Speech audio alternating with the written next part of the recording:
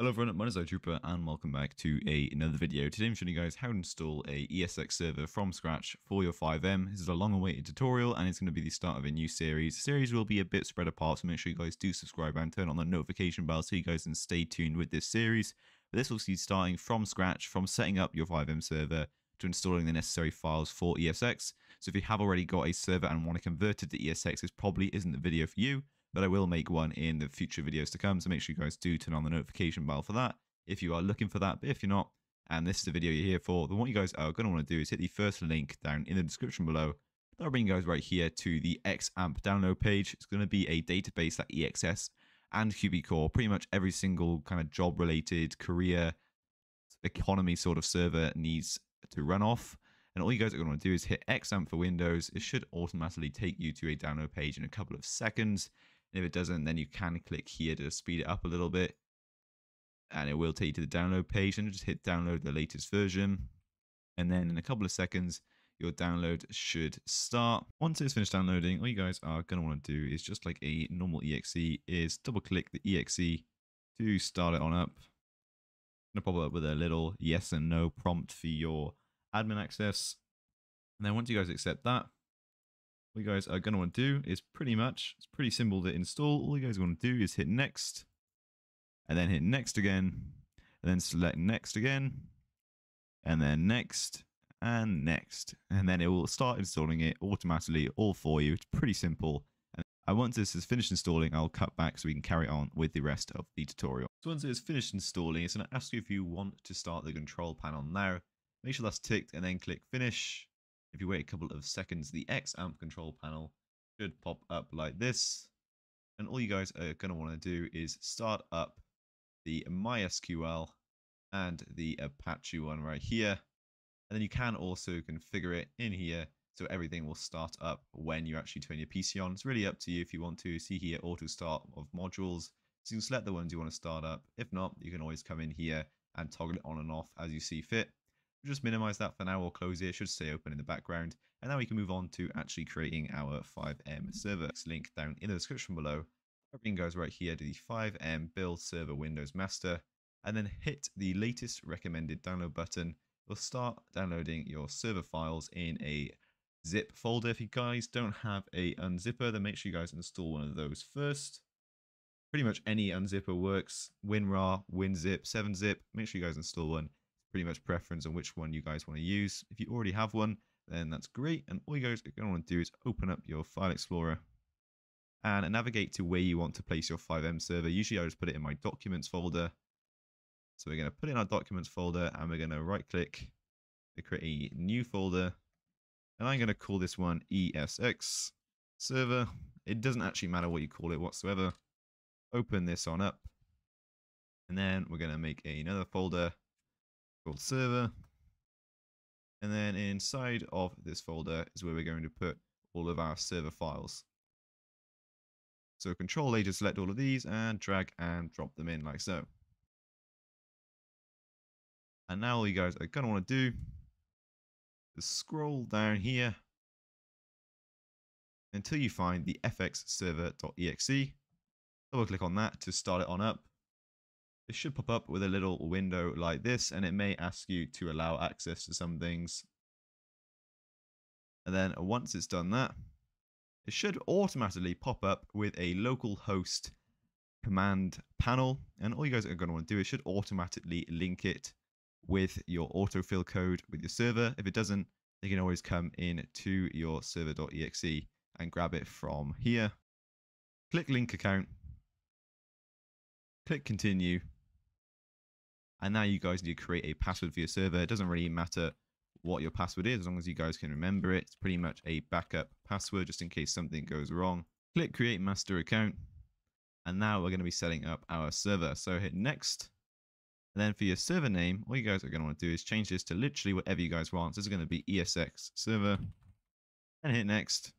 And then this is where it's going to be actually installing our ESX. We're going to go into our popular recipes, which is our recommended document type. And then we're going to select the ESX legacy and then hit save and then go to recipe deployer. This is going to be pretty much everything it installs and how it installs it from GitHub. You don't need to worry about this. Don't need to touch anything. So just hit next. And now it's going to ask for a license key. So we're going to have to go into Keymaster to do that. So hit Keymaster. And then it should automatically redirect you to Keymaster. Then you're going to sign in with your cfx.re account. If you guys haven't already got one, then make sure you guys do create one, since pretty much everything runs off that. Hit new server, and then we're going to have to fill in all of our server details. For display name, it really doesn't matter, so I'm going to call it the same thing. If it's not exactly the same, it won't make a difference. And then for your initial server.ip address, I will leave a link down in the description below, which will show you guys how to get your server IP address, which is going to be your IPv4 address. But basically, if you go into Google and you search what is my IP, and you click the first link right here, and all you guys are going to want to do is copy and paste this IPv4 address right here. Copy and paste that into your initial server.ip, and then pick a server type. We're going to be doing a home hosted server, and the server provider, we're going to put home, and then I'm not a robot, and generate your key. Once you guys have done that, we're going to copy the key, and we're going to go back to our server deployer, and we're going to paste it in to this little input parameter box here. I'm going to click run recipe, and it should automatically pretty much install everything that we need for you guys. It's pretty simple. It used to be a lot harder to install ESX, and it has made life way easier. So once this guys is finished installing, we can carry on with the rest of the tutorial. Now this is finished installing, all you guys are going to want to do is hit next. And now it's going to pop up with your server.cfg. Now, basically, your server.cfg is kind of your settings file for your FiveM service. This is where you can change your name and pretty much every other setting to do with your FiveM server. But don't worry about that too much. If you guys want to do a little bit of research in between this video and the next following video for this ESX tutorial, then feel free to do so. Feel free to mess around. There's not really a lot that can go wrong. All you guys need to do, if you want to mess around with it and don't want to break your server, just copy this file so you always have a backup. And if you do something wrong and it does break it, you can just paste it back in, change the name to server.cfg, and everything will be hunky-dory and fine. So feel free to mess around with this if you want. You can change your server name. So we're going to just change this to ESX server right here. We'll change it to HT ESX server just for a little bit of customizability. And then obviously you can do the same thing here for your project name and your project description. Doesn't really matter. Go to save and run server, and it should pop up with your ESX server console. Now this is pretty much where you'll run your server from. And when it comes to starting your server, scheduling your server, this is where everything will be based from. You can also edit your CFG in here if you guys want to. And obviously you can check for diagnostics. It's pretty self-explanatory, this menu. It's really user-friendly. So definitely take the time to look through this and figure out what's what, so you guys can kind of get the hang of it yourself. So not everything you're learning from a tutorial. It will say outdated in the bottom hand corner here because we aren't running the latest TX admin, but that is not actually that necessary. And I will show you guys how to update that in a upcoming video. So yet again, all the reason to hit that notification bell. And obviously you guys are going to want to connect to this server.